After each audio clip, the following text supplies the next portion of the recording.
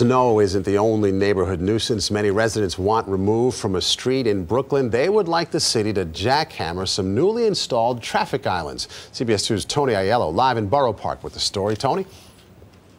Maurice, it's a story CBS 2's been following here on Fort Hamilton Parkway, just 2 blocks from a major hospital. Residents say they're dealing with the tyranny of good intentions. Traffic islands like the one behind me, intended to improve pedestrian safety, now are seen as a threat by some, and today they demanded the city rip them out.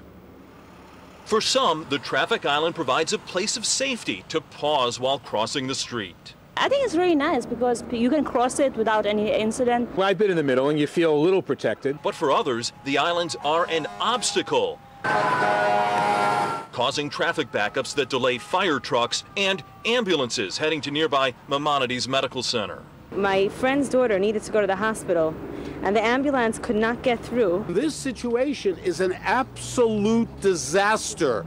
It is endangering the lives of people. Thursday, Assemblyman Dov Hyken and Borough President Marty Markowitz didn't mince words. It's meshiga.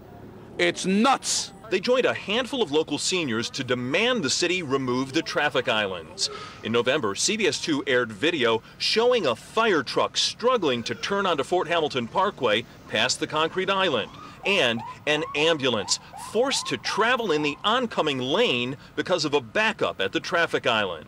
God forbid should a life, not be able to be saved because of these islands. And I think we should take a deep breath and take some time to see how it's working. The Borough Park City Council member supported installing the islands. He says a few tweaks, such as no parking zones near them, are helping. Maybe there are a few more changes we can make to balance it best so it works for pedestrians, so it works for emergency vehicles. Back live where residents say some of the tweaking is causing additional trouble by eliminating parking spots. It's making it that much more difficult for merchants in the area. The City Department of Transportation says these pedestrian islands are a proven way to improve pedestrian safety here in a neighborhood where 3 seniors have been hit and killed crossing this street in the last 4 or 5 years. DOT giving every indication these traffic islands are here to stay. Live in Borough Park, Brooklyn, Tony Aiello, CBS 2 News. Thank you, Tony.